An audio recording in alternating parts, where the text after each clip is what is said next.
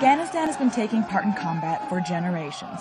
The concept of battle is not new to their army, but there are certain tactics that select few are learning for the first time, which is where the Afghan Special Forces and their American mentors come in. Commando is a soldier recruited from the ANA Army who gets further training in elite special operations to lead the fight against the Taliban and to transfer over authority of the U.S. ISAF mission in order to allow the ANA to conduct this war against the Taliban. Camp Moorhead is the home for these shadow warriors, and today is the day for these fighters to step out ever so briefly into the light.